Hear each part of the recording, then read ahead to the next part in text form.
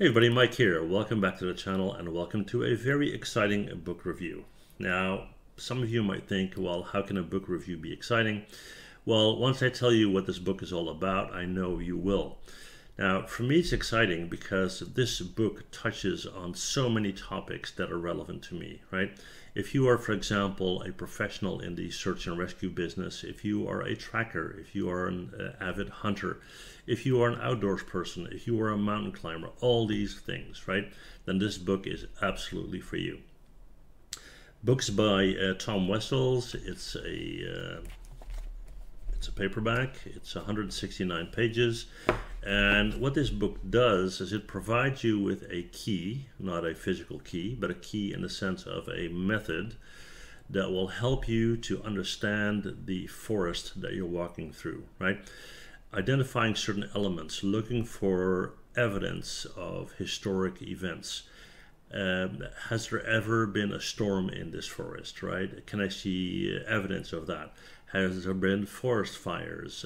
Was it a plowed meadow at some point? Maybe 100 years ago, 150 years ago, or even longer, right?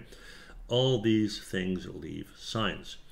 Now, why is that important? Well, it's important if you are, for example, an outdoors person to understand where to set up camp, for example, right? What's a safe area and what's not a safe area. If you are foraging, it can tell you, okay, what is the consistency of the soil and does that have an effect on what's growing there? If you are a hunter, you will understand trails much better. And all these things are captured in this one little book, right? Now, it's kind of hard to explain the book itself. It has tons and tons and tons of photos, right?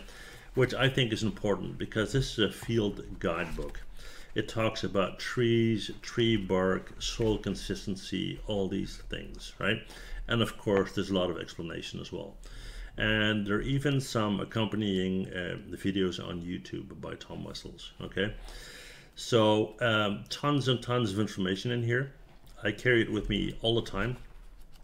And yeah, it's been very beneficial for me, especially while active in a search and rescue capacity, because you can understand much easier whether, for example, a soil disturbance is a result of a natural occurrence or maybe there's a crime scene, right?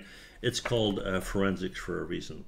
So yeah, not too much more that I can say about it. I just highly recommend it.